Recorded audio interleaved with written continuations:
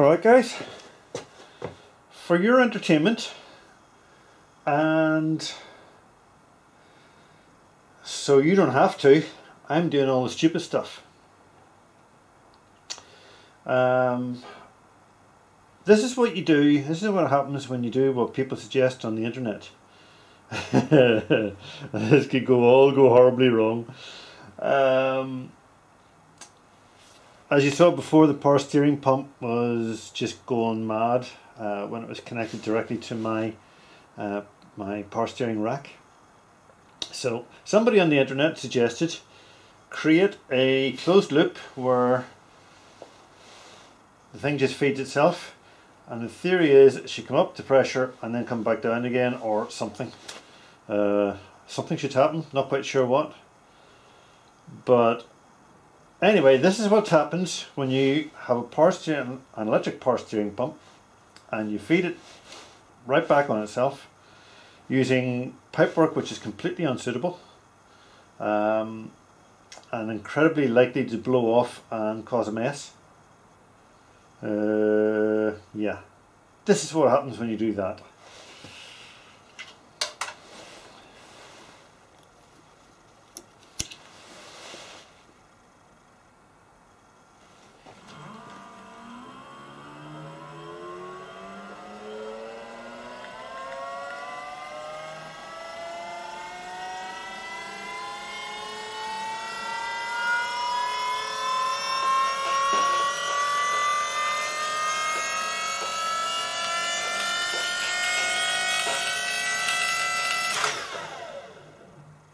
Yeah, pretty much the same as what it was doing before, but I suspect there's a lot of air in there, so what I'll do is I'll get my ammeter,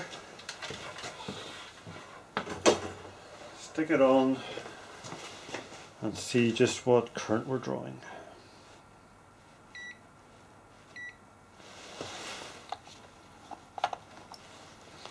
Now, I know you can't see that, my apologies for that, but I'll call out to you what it's doing. We'll try it again.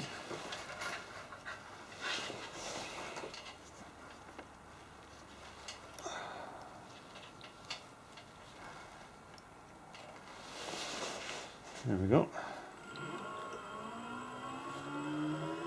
1 amp, 2 amps, 3, 4, 5, 6, 7, 8, 9, 10, 11, 12, 13, 14, 15, 16, 17, 18.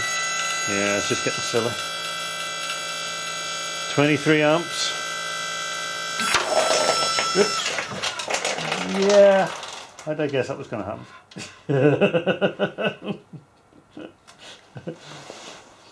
Bollocks. That's why I had lots of cardboard and stuff. I don't know if you can see that in there underneath. Oh well. I kind of guessed that would happen, but it proved the point. It didn't work any better that way than it did before.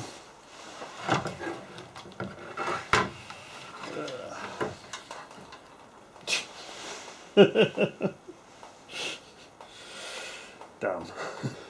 Okay guys, you were all witnesses to the fact that this was a great big fat failure. Entertaining failure too, but as you can see the damage isn't too bad. I had lots of cardboard down there. I had anticipated that this would be the failure point and had deliberately pointed it that direction towards the cardboard.